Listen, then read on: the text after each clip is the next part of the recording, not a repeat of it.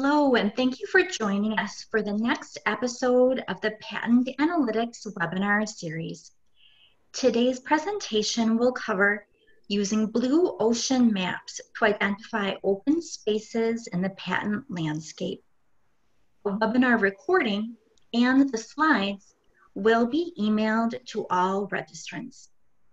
Please feel free to enter any questions using the Q&A feature in the Zoom menu. And with that, I'll turn things over to Thomas.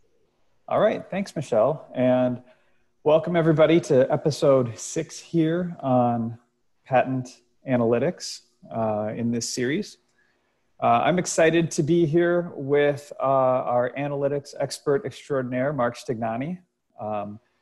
Steve Lundberg will be joining momentarily along this presentation. If you've turned into earlier episodes in this series or previous webinars, maybe some talks, podcasts, those, you know the knowledge base that Mark is going to be bringing along to this discussion. He and I have talked on this topic and others a number of times in the past. Mark is the former Chief Patent Counsel from Thompson. It's now the analytics chair with the Schweigman firm, and really looking forward to this episode. Mark, like I mentioned, you and I have discussed this one extensively in the past. So I think this is going to be a fun one to get into. Okay, let's jump into the next slide. So we're going to be taking a look at patent free space analysis or blue ocean analytics. I like to think about this type of analysis in two categories. One is kind of more company focused, figuring out where are there gaps in my portfolio. This might have more of a comparative element, looking into competitors to identify where a portfolio is strong and where it's weak across different technologies. But the second kind of broader look, which falls really under this blue ocean type of heading, is identifying these open, untapped areas in a broader technology field. And this is maybe a little bit less about comparing with the competition and more of a view of an entire landscape. All right, next slide. So this is going to be essentially the agenda for today. We're going to go into specific methods for what we call blue and red ocean analysis.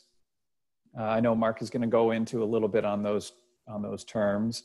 We're going to look at mapping within those categories.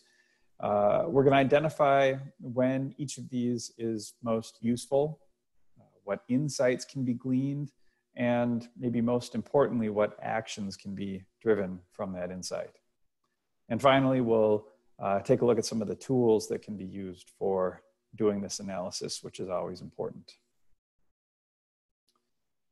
So the question to be answered here really is around finding new areas for IP development and patent protection. This includes understanding various innovation or application alternatives, and also where there may be fewer, let's say, obstacles to patent protection or technology development, right? And the use cases here are going to be determining what areas may be ripe for R&D investment. This provides a data point that can go alongside the business and market analysis for determining risk, looking at reward and value in a new area. Of course, this is applicable when planning new products, feature developments, and even looking backwards at missed opportunities. These can be useful for improving future processes and development analyses by taking a look at what happened in the past and where there were potential misses. And if I could jump in here, Tom. Yeah, please. There's, a lot of this is kind of the bread and butter of an in-house counsel, is kind of understanding what is covered up with a patent portfolio and what is not covered with a patent portfolio. And for those who've been in-house for a number of years, you realize that there's just not enough time in the day to do a lot of this, analytically. So, one of the things we try to do here as we're building these use cases out is to assist our clients in understanding, these types of features in a fairly easy to understand graphical manner that helps them interact and also partner with their development teams and their marketing teams as well. So one of the things that we're really focused on here when we're helping our clients is really, is this a place that you can make money? And it sounds very, more businessy than patenty, but I find it to be a really helpful way to sell this type of analytics to a client's business team, because in many cases they're just trying to figure out where the world changes and what changes can they make with their existing product bag with kind of the minimum amount of investment as you're going forward. Yeah, Mark, I couldn't agree more with that. From an in-house perspective, there's a lot of activities when you're in-house that are kind of, I don't know, what I've called like passive IP activity, where I'm maintaining the portfolio, we're reacting to inventions that are being submitted, et cetera, that are very important. And then something like this is maybe more of a active or proactive approach, where the IP function is going into and providing benefit to the business side of things. And I think it's a winning combination if you have both of those within your in-house department. You tend to be a valuable business partner, as well as, kind of doing the prescribed, expected duties of an IP department. And it's also the number one way, if you're in-house, to be invited to the rest of the meetings at the earliest possible amount of time. Exactly. Yeah, the biggest lesson I learned in-house was be helpful and useful, and know what you're talking about before you get to the meeting. That doesn't seem too complicated, right? No, not a bit, not a bit. So what I do here is let's jump to the next slide. Also, for those listening, we do take questions. Please use the question and answer tab on Zoom here. We'd like to try to take those in sequence as best we can. So ask them and we will try to answer them in sequence on the slide. Also, both of us are readily available through our websites, and questions you don't feel comfortable asking here, I have a habit of emailing and setting up meetings after the webinar to cover those. So let's talk about blue oceans, red oceans, and why we aren't calling this white space analysis. First of all, I've never liked the term white space analysis. It's something that means 1,001 things to people in patent analytics. My best analogy to white space analysis is white noise. So it doesn't really come in as useful. I found the red ocean, blue ocean metaphor much more useful. And it's not mine. As you can see at the copyright notes down below, Chen Kim and Renee Marvogine, apologies for the pronunciation, came up with this. And the whole metaphor is that red oceans are where everyone is competing today and doing your best to make money and trying to find example. And basically, this is blood in the water, the metaphor. So, sorry for the icky metaphor, but they're trying their best to compete on a known marketplace. Blue ocean strategy is driving yourself into other marketplaces that are less competitive and give you more opportunity for true innovation.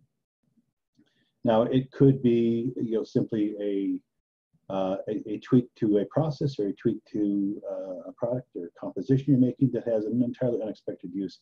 That's pretty well known. The hard part about blue ocean is when your marketing department says, we're going to sell we're going to sell this like crazy. And then they give you the construct of what they're going to sell. And then it gets turned back to the technologist or the patent counsel to figure out how to get there. Now, patents are uniquely suited for analysis in this area, because in a lot of cases, patents disclose a lot more than the marketing department will ever put out there, or it'll also, cover things that generally aren't published, even though, the academic world does publish a great deal of things in conjunction with patenting. So one of the unique places to be in the patent analytics area is to be able to, look at, the patent literature and the non-patent literature and the competitive marketing literature, and start to identify what is already disclosed. Another hard part about this is really what you're being asked to do by your business partner is to define where something doesn't exist. So it's the art of defining what isn't there, which is what they're really seeking, hoping you're going to find for them. And as anyone knows, trying to find something that you don't have a definition of is incredibly difficult. And so what we try to do is approximate that by understanding, first of all, what a company cares about, the list of assets they want to bring to bear, and then doing, in essence, a bit of an organized thinking around what do they care about and what they don't care about. So so what we're really trying to do in the Blue Ocean strategy is to start mapping out what has been previously disclosed in areas they care about, and then identifying the lack of disclosure in something that they think is important. Next slide, please. So the caveat here is, red oceans are generally a profitable market space. Given the blue ocean metaphor, since you're defining something as nothing, you may not immediately equal revenue if you find something that is worth pursuing.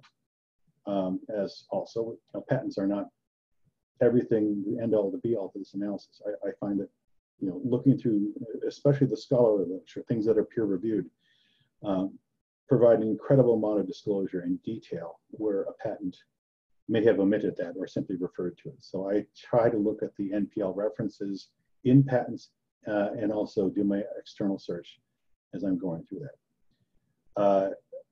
For any of the in-house people thinking that this is something they want to do, please work really hard at avoiding the fishing expedition, because I like the term boiling the ocean, because we want to see what's underneath it. In many cases, the statement by marketing is overly broad as to what you really want to search. You have to distill that down into a series of features or functions or processes that you can search more inexpensively on. And how can you transform your existing place, your existing marketplace, into something new? In the rare case that you're looking to jump into an entirely different marketplace, we found it's actually useful to do a parallel analysis on those who are doing stuff in that marketplace, and see if they have a make versus buy a discussion with your business people as well, because it may be ultimately cheaper to buy something that transforms you rather than to attempt to organically transform you. So again, my caveats on Blue Ocean tend to be, work on keeping your costs constrained, and be methodical about how you go forward in it. And next slide. So here's my biggest, problem with the commercial solutions out there for Blue Ocean maps. This, in many cases, in many commercial providers, constitutes their white space map. And it's really it's called a spatial vector or a support vector machine mapping, where you're taking noun doublets and triplets and in some cases quadruplets, and measuring the distance between them in sentences. And I find these things, whereas they're pretty, they're absolutely unexplainable. And if you look underneath the picture to the analytics underneath, in many cases they'll be sold as, the values are where there's white space or blue oceans or whatever they sell it as. And it's just simply not true when you look under it. It's just the absence of a vector distance. They're very pretty. You know, it doesn't also quantify what is disclosed. You may have these, you know, 3-word tuples together, and you know, you might think there's something there to look at, but when you get in and actually have to read the disclosure itself, it may be entirely unrelated to what you're looking at. You know, activity wearable treatment could be something as simple as you know, something that might be on a wristwatch. It also might be something on a EKG, and depending on what you're looking at, it doesn't show anything easily. For those who, you know, understand term frequency, inverse document frequency, k-means clustering, or force-directed placement, which are the algorithms they use to generate this. You know, sure, you might be able to explain it with some ease, but it's difficult to show this map and say, well, this means X to a C-suite executive who's going to make a decision on whether he's going to spend money or she's going to spend money on your particular project or not. So I just avoid these like the plague, and don't find them at all helpful in explaining what the landscape and the opportunities are in a particular grouping of patent materials. Tom, did you have some comments, sir? Yeah, I mean, I tend to agree with that. I've always liked the way these looked, and tried to use them, and haven't been able to. And ultimately, what I end up coming down to is, if I'm looking at a technology space and I'm looking at my portfolio, I have more success with simple categorizations across both, which then can be visualized with bar charts. And have been able to make much more use out of an analysis like that, because now I've got categories that apply to my products, and I can see peaks and valleys. Maybe that was the wrong term to use given the picture, but I can see that, you know, strengths and weaknesses, highs and lows in the portfolio compared to the landscape, with things that I've defined and I know are applicable to my portfolio or applicable to what I'm trying to analyze. So yeah, I'm with you. Yeah, no, I put the link up there for those who want to read more on it. You know, it's put up by another, you know, analytics expert who has lots of opinions, and then so I encourage you, if this is something you really want to explore more deeply, please go to the link. I just don't find them useful. So next slide. So let's start with the fundamentals. You know, for my most successful engagements on this, I've always had the benefit of sitting with R&D and marketing at the very, very beginning. This is, you know, you don't do blue ocean analysis 3 weeks before launch, because it's going to come up with, you know, lots of things that you need to, you know, stop yourself on. So in the R&D and marketing people are essential, not just nice to haves, because what you're trying to do there is glean out of them as they're going through what the product is, you know, they're thinking about doing, or what the process they're thinking of making. You have to glean out of them, well, what technical approaches do you think are most useful? Also, you know, what is your selling point going to be? Is your selling point going to be that it doesn't use, you know, hydrocarbons, or is it going to be that it doesn't you know, cost you an arm and a leg to run, you know, work in this marketplace, or is it going to be more healthy?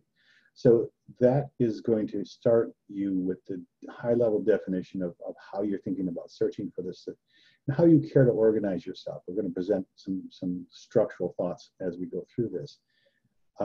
Also, equally as important here is to, at the earliest onset, establish what you don't care about.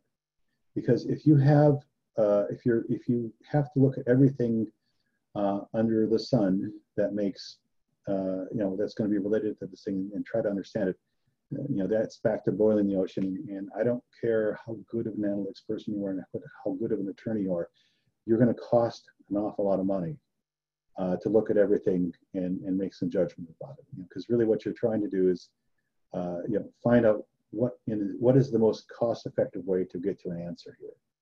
And I like using taxonomies, hierarchical taxonomies in my case, to help work with the technology group or the marketing group and say, well, is this what you're going to sell, or is this feature what you're going to sell? Says once you start putting that kind of tree structure together and start looking at what is really valued by the teams, that's where you need to put your money and your investment into review.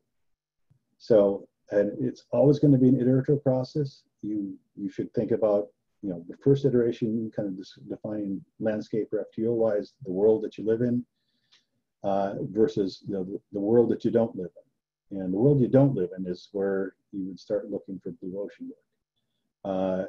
And then you start knocking things away with don't cares, because if you don't care about something, don't investigate it.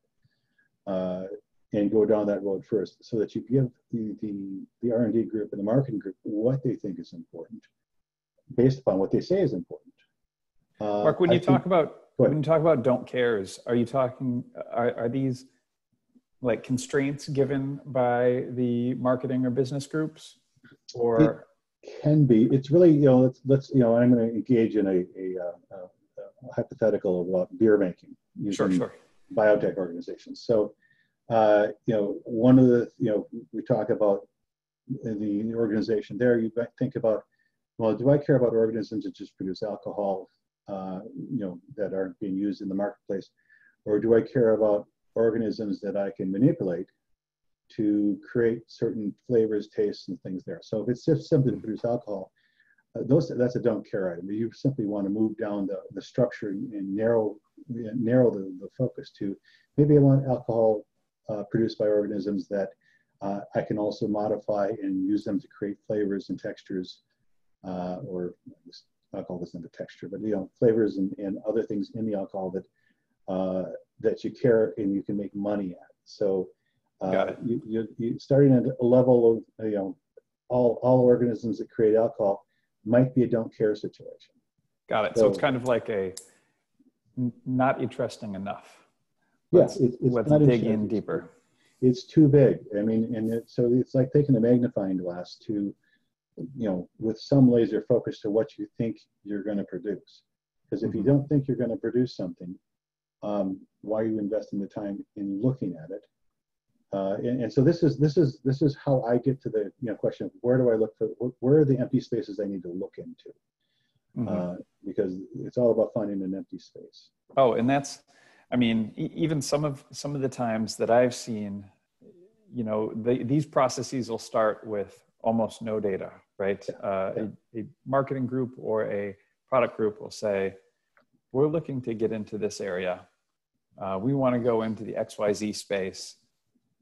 Okay, where can we play? Where can we develop and protect our technology where other players aren't? Exactly. All right, IP group, go tell me where there's not patents. It's okay. Yeah. It's open-ended, but this iterative process is, one of the ways that you can get there. And one of the things that I might add too is, and I think you brought this up on an earlier slide, is you can take a look at some of the maybe adjacent technology areas and look at the applications that exist there, and then determine in the particular technology space that you're looking at, do those exist? Is it plausible they could exist? Is there patent protection? Is there coverage? Do competitors have stakes applying application X in technology Y? And kind of, it makes you branch out a little bit beyond the technology space that you're looking at in particular, but it helps kind of open up maybe the possibilities of where things could be. And that's one of the things you're trying to get at, right? Where could things be? Which is difficult without some additional process. Exactly right. And one of the things that you'll find as some of the most successful blue ocean analyses that I've worked on we've gone down a certain set of trees, and then about 3/4 of the way down into the don't care discussion, they suddenly have a brainstorm or an incentive on that. You can find the other way to take it. You find an entirely different tree of inquiry, and so we find that fires off the technology people, especially if you can get them into an ideation mode. And so we do have a question or a commentary in from one of our guests here. It said, the tough part of having IP drive research. In my biotech experience, scientists loathe to change direction. And that's true. If you're not in-house, you have a lot harder time convincing a scientist that they haven't invented the best thing since sliced bread. But if you're working with, either working in-house or you're working with in-house people, one of the things that they continually get asked are, by the marketing group, how to take something north or south and make more revenue based upon, some innovation. And the good news is that most companies and corporations do not innovate in entirely new buckets without, extensive work. Most of their innovation goes into 5 minutes upstream and 5 minutes downstream innovation. And so what you can do when you're working with scientists in that respect is to take the scientific viewpoint and start asking, there's a questioning methodology the Russians brought forward called TRIZ, which is basically trying to force the idea open further. And you start asking these series of open-ended questions to your scientists. Well, could it do this?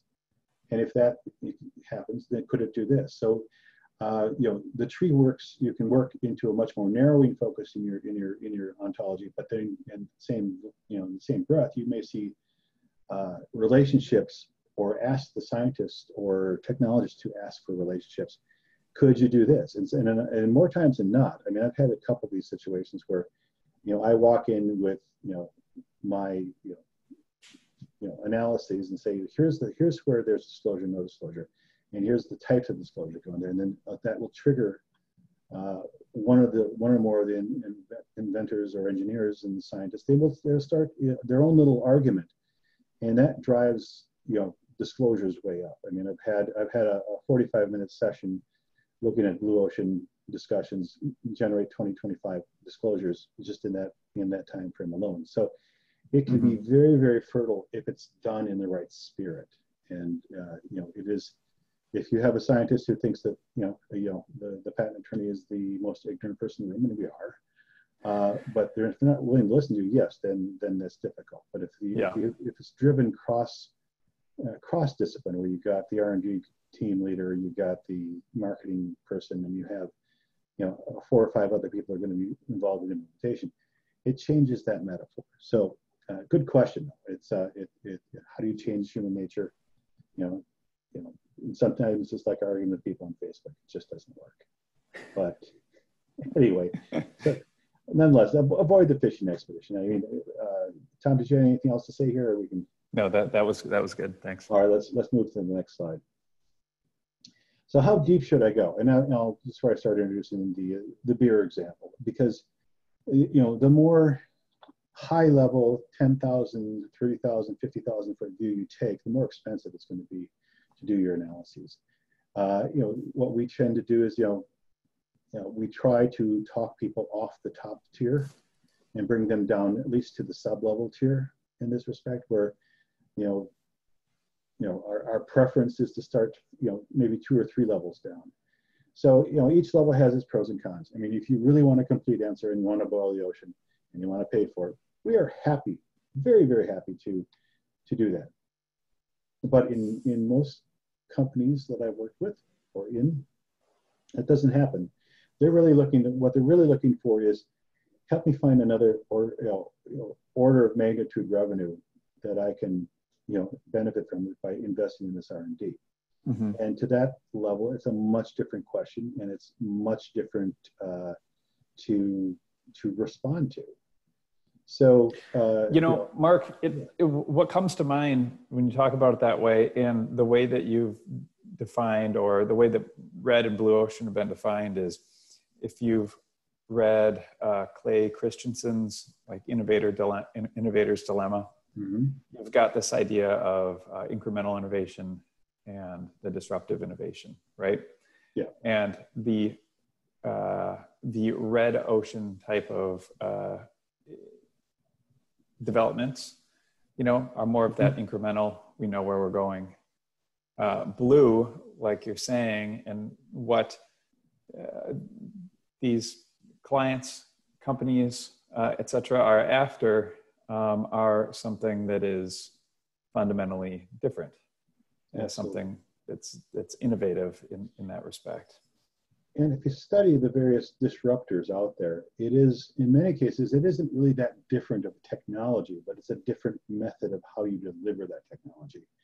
And so, the disintermediation of existing chains of process, even though they don't sound very blue ocean-y, they are extraordinary blue ocean. You can find, well, if I can get this to,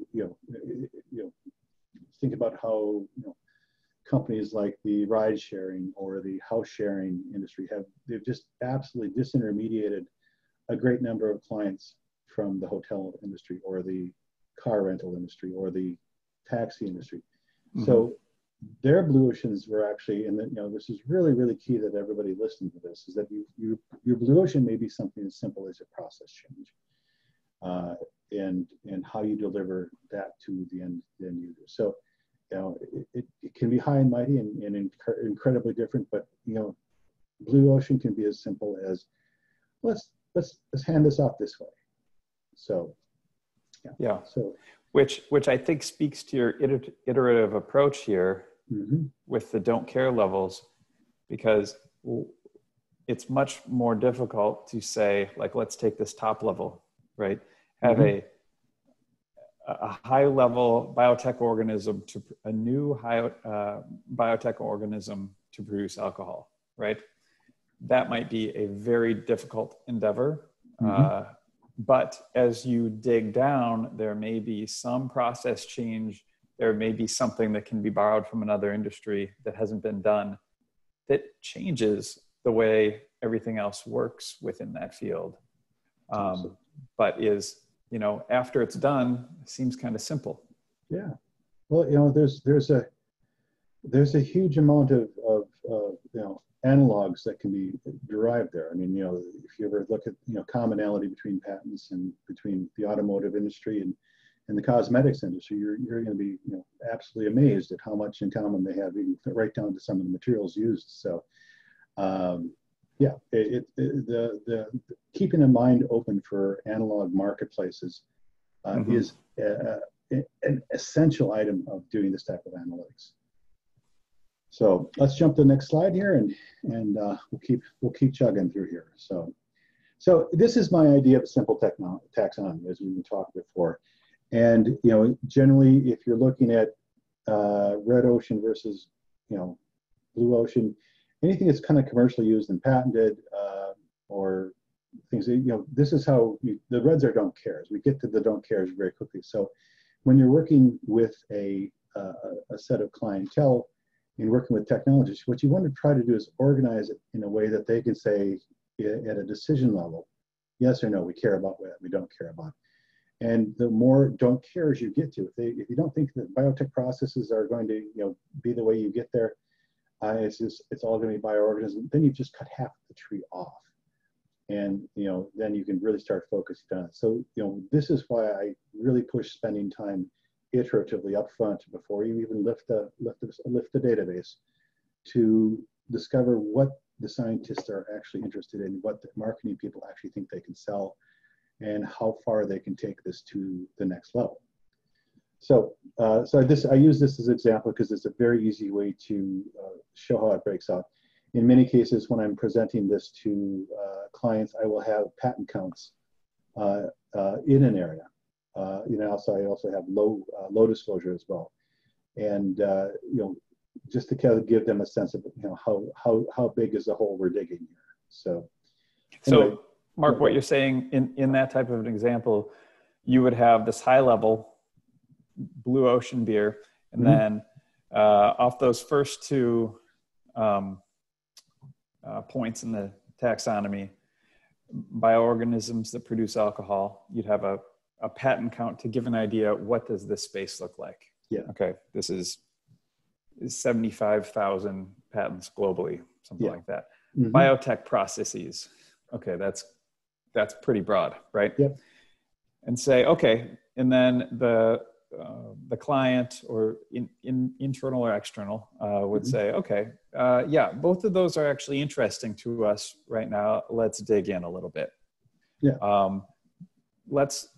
And in this case, you've marked don't care, commercially used, patented. So take the things that you've identified as patented already. Let's move those to the side. Mm-hmm. Okay, I'm interested in what's not commercially used, let's say in the bioorganisms area. Mm-hmm. And then, okay, well, there's two in this case, there's probably more levels. Mm-hmm. Can also produce esters or don't produce esters. Well, okay, as the customer, then I say, look, let's not worry about the ones that don't produce esters. What do we have that does? And that starts to, now you can go back and maybe do an additional search and see if there's anything that falls into that area. Mm-hmm. Maybe that helps you break it down even further. Am I kind of understanding your process correctly? You are understanding the process correctly, because the quicker we find what we don't care about, the more we can focus. So I mean, to the degree that we want to find, say, bioorganisms that can be modified to produce alcohol, as well as flavors. I use the word esters to support flavors. Mm-hmm. That narrows it down pretty quickly. So, and many times when I'm doing blue ocean analysis, my ocean starts at a different depth than most people are thinking they need to start at. So I will start at a feature level or an attribute level, rather than just try to boil the whole ocean and put it into play for everyone there to somehow work their way through. And then, the biotech processes, it depends on the type of client. If the client's into producing stuff, we may ignore the bioorganisms entirely and spend time down there looking at what processes are, can we use it, modify or change the current organisms we already use. So again, this helps structure the discussion. And the quicker we do this interactively and get things into don't care, this is where the magic starts, if you want to Mm-hmm. refer to that, is where you start getting the scientists and the marketing people saying, well, how about this? Can we do it this way? And so, and if you do your taxonomy correct, you can probably collapse or expand your taxonomy to such areas so that you really, the question you're answering, is there enough disclosure in the space to warrant further investigation? Or is there no disclosure in space, and why not? Mm-hmm. And the why not part is really critical in your analysis. So let's jump. Go ahead. And that's where you need the technical folks, the scientists in the room for the discussion as well. Yeah, because we can't do it without them. And before we leave this slide, I think it might be important for us at this point to poll the audience to find out, if you and I started a brewery, Blue Ocean Beer Co., who would buy from us? Yeah, would you have bioengineered hop flavored alcohol? That's right. So does that sound interesting? There we go. There's the market research side. Yeah, I have absolutely no ability on that one to answer that question. But all right, well, people are formulating their investment strategies. Let's move on to the next one. So this is essentially, this isn't much different than FTO work. I mean, really, once you have your taxonomy set up, you can certainly start searching back and forth using all the various usual suspect analysis, backwards, forward, citation, rejection data. I do use lots of clustering at this point, because especially when you're boiling through large numbers of patents. A lot of times we'll start in the 50 to 60,000 foot level, where you've got 1,000 or more patents you've got to go through. So I do save some time rather than reading. I do clustering, and so clustering can help you get those counts out quickly. And once you get those counts established, then that's when you take it back to the scientist group and the marketing group. Say, here's what we found so far before we do any disclosure analysis. here's what we have. And so also time-based criteria is really important because, you know, if we see a trend in time that was started in, say, 1965 and was going on strong until 1980 and it just dropped off the face of the earth, there's an open place for a question there. Did we simply stop? Did we lose interest in that? Was it too hard? Were we missing something materially, computationally, or an enabling technology that didn't exist at the time? Exactly. Yeah. So time slicing is really, really important if you're going down the blue ocean analysis, because if something was, you know, kind of like it there and then it stopped, and then you need to go in and ask why. And so this is the fun part of this analysis, is where, you know, you get to play little Sherlock Holmes and Nancy Drew and get into there and be the person to figure out, well, you know, there was a reason that they stopped. It just, you know. For the audience's benefit, this happens more often than you think. I mean, off the top of my head, I remember looking at some great examples here. Solar technologies, artificial intelligence, which is in its like third boom, if you look back through history. 3D printing is another good example. I mean, those are all three that are, you know, pretty prevalent today, but have had their peaks in technology development and also their valleys in the past. So this time slicing piece can provide some really interesting insights. And it's something that's often missed in the commercial solutions, because I've seen a number of people try to time slice, and going back to the islands and oceans analysis, you know, they try to slice it in that way, and then you see these obscure peaks, you know, arise and drop in the time period. And unfortunately, that doesn't generally resolve itself in a good answer. Anyway, sorry to still keep slamming on that, but I just haven't found a good way to use it. Next slide. And so, yeah, this is how we do the first cut. I'm not going to spend a lot of time on this because we've largely covered this already. Once you've done the first cut, you know, plug it back into your mind map or your flow chart, or however you want to approach it and communicate this to your clients and go back to them. And, you know, put that forth as, you know, here's how this fits. Again, filter for don't cares, get them out of the way, and then refine it. And this is, in many cases, your first cut is going to be off by about six clicks on the dial. It's going to be, you know, you're going to find that, you know, what you thought was probably not useful, that there's a lot of disclosure in areas that you thought there would be nothing. And so this is the time after the first cut to really, you know, push hard on the don't cares and get them knocked out. Next slide. So yeah, so you get these huge piles of patents and non-patent literature, and so again, we use a tool we developed here at Schwagman that basically allows us to slice and dice both the specification of a patent, an NPL, a marketing brochure, you know, a lot of different things that you know, of relevant information. Because really what we're starting to look for here is we're not looking for what's in claims anymore versus what we did in an FTO. What we're really looking for is what has been disclosed. What's the level of disclosure? Is there high disclosure of this concept or low disclosure of this concept? So we find it incredibly helpful to have something that maps that for us as we go through it and make that happen, and also then provide that same mapping to the R&D team as we go into it. Yeah, one of the biggest problems that I've seen in, you know, the other people's analysis is that, you know, if all the information is in the head of one person and you haven't done some sort of active mapping of it and put it out in the space for people to interact with, you're never going to fully vet the idea. And in this case, when you can put conceptual levels of disclosure out for the scientific and scientist or engineer, they can then make those intellectual connections that you would never have made as simply the IP counts.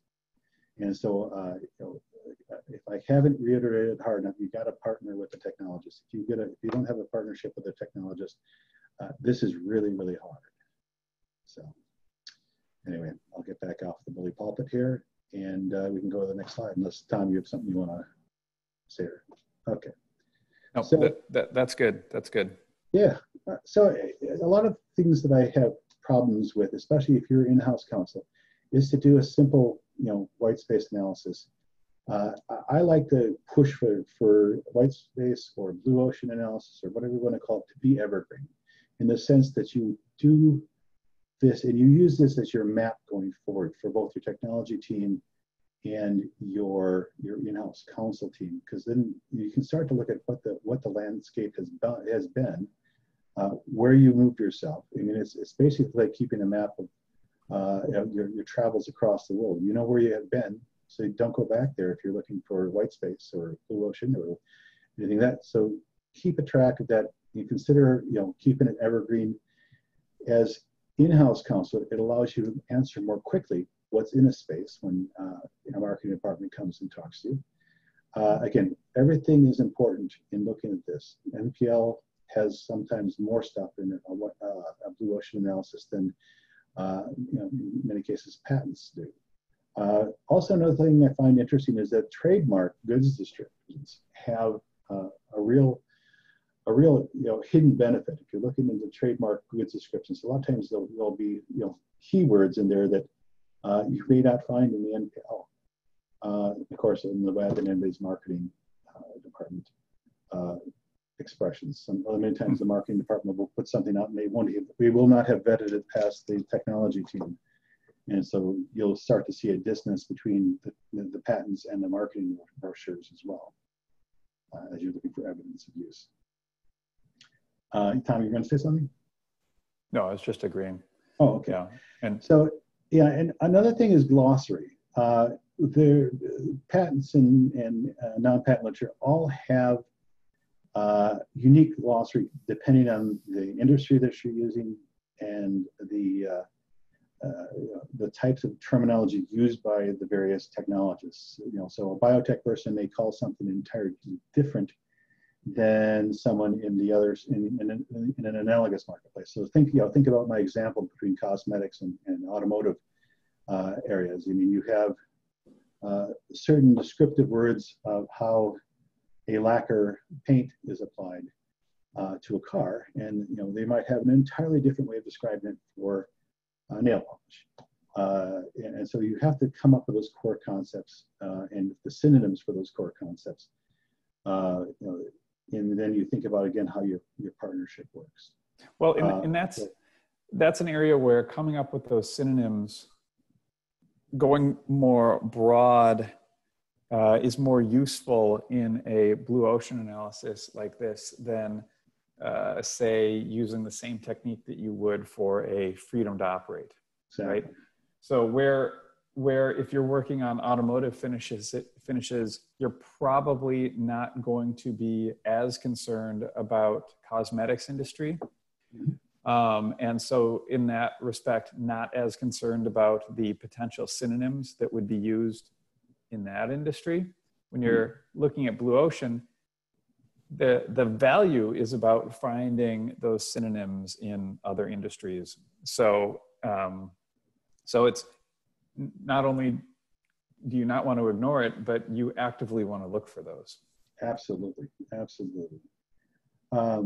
And also another thing that, once you get down into things you do care about, always review the file histories as well, because a lot of times you'll see utterances and disclosures in the file history that may give you clues to where to go back up to. So next slide, please.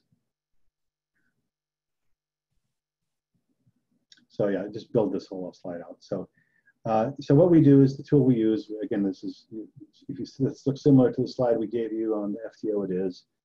We basically like to break down, the noun pairs, noun tuples, et cetera, in the specifications and the non-patent literature, so that we can start to assign the synonyms. Then we start to discover and review them for disclosure level, rather than, an actual concept held For instance, you can mention something might be applied in a certain way. That's the level of disclosure. It certainly isn't enough for you to hang a new patent on, but it certainly gives you a clue as to where you might want to go next with that. And this all the parts of how do you combine your taxonomy, which you had there, and put it into perspective as to what the level of disclosure is. And this is all human work. It is all human work. There is no machine that does this. The idea is to, and I think what you're about to get to is improve the process to make the human work easier, right? Exactly. And because it all comes down to, did they talk about it or did they not talk about it in a particular disclosure? Mm-hmm. So, if you want to jump to the next slide. We've seen this before. We do the same sort of mapping across the concepts that we're looking for, disclosure levels, and we map them into an Excel spreadsheet. Next slide. And we're coming up on the end here, so I'm just going to skip a few of these. Anybody wants to read it can read it. Yeah, but the idea that you're getting at in these slides, if I could summarize and you can correct, is that you're taking this information, you're breaking it down. I really like the head notes analogy, where you're breaking something down to the basic components that are going to be useful for your business, and then to your earlier point, storing it so that it's useful in this analysis. But once you've done that once, it's useful in the analysis that's going to come up again in 3 months or 6 months or 2 years. And if you're in-house counselor, it slows down the repetition of work you have to do individually. So I always felt that the benefit would save me time to have these things handy that I could just add to at some other later point. Because I used to be able to disclose, tell people what I had in my patent portfolio on one hand. I had five top level topics, and then each of those 5 topics had 2 or 3 subtopics below it. So I am a great fan of simplifying how you think about things. So the head notes just help me say that these all carry the common concept. Mm-hmm. Next slide. Again, spreadsheet. You can use this there. In some cases, we will de-identify the concepts held in these taxonomies, just so that we don't have the tech team have the full knowledge of who did what. It helps them, I think, be more objective. Next slide. Yep, one more. So this is a type of a mapping format. As you can see down at the lower level, I've cut out a portion of how we map out disclosure levels. So, we pull up our taxonomy that you saw earlier and convert that into genus, species, subspecies, and subspecies. You can see we get down to essentially where there's no density noted below, or the existence or nothing exists at all in that area. And then, we can very quickly at a glance see where we need to do more work, where we need to maybe drill into some areas. So in the case where we get a particular microorganism number 2 that produces alcohol and esters, there's only 3 of them there that has, one we had one patent with a little bit of density on it, but then the rest of it's all in the green. Or, in the case of some of them, there's no mention of it at all. And so we want to make sure that, the absence of something in a matter may not be conclusory. So we'd like to try to put maps out where visually you can see very, very quickly where the opportunity may be. And then you get into a very quick and pointed discussion about what you can take this to and where can you take it to next. So, never stop at this level. Right? Beg of you. Because what this does then is it gives the scientists, the technologists, the bioengineers, the next step. Well, let's see if this particular organism, but that doesn't do well in heat, so we won't work in our processes. So you can quickly look at things and rediscover the don't cares, because now you have a sense for what is not disclosed on a subject that you care about. So we find this to be pretty helpful. As you see, this is a extraction of some matters that I did, where I looked at 40 different matters that described or 38 different matters that described a particular thing. So it has, it has its usefulness. This particular map generated 40 ideas that then turned into somewhere around 30 patent applications. After they went through all their processes. So it's highly effective when you get it right. It's highly useless if you don't. And so there's very little middle ground in blue ocean and analysis.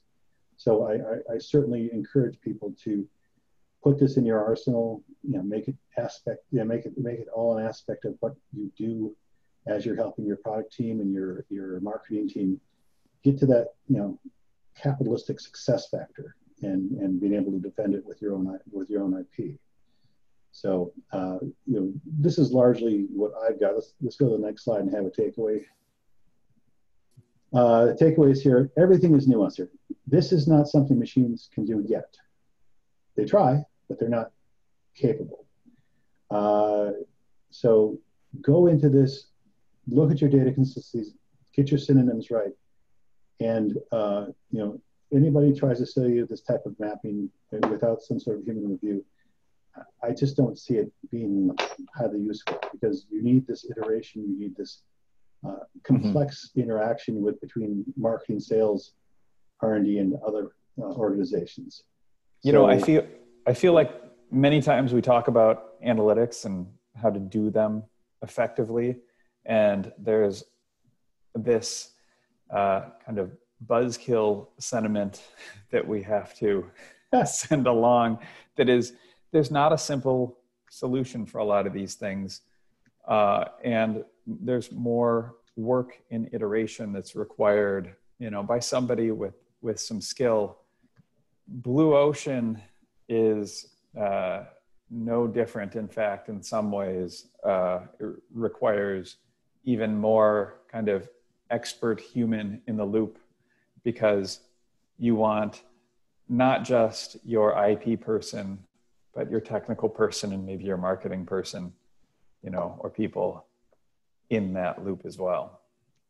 And there's nothing but benefit but having those people in the loop, because one of the things that I've always harped upon when I was in analysis is that the marketing people need to understand what we've got patented and use it prospectively, correctly, in how they talk about the products at hand. Because the notice aspect of good patents is really, really beneficial for marketing groups.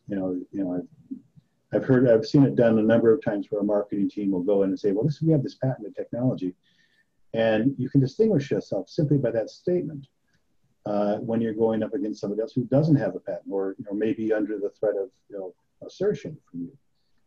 It goes along there. So I think in essence, we got a minute or two left here. I openly offer anyone who wants to continue this conversation with me to do so offline. Here's who we are. We're great. We're struggling. To that end, this is an ongoing set of scientific extemporization. We have lots of tools that we're trying to get better at this. But again, it's always going to end up being having the R&D person and having the marketing person. Anybody else want a question? We'll wait for a couple minutes here. Otherwise, we will say thank you so much. Thank you for your time, and stay safe.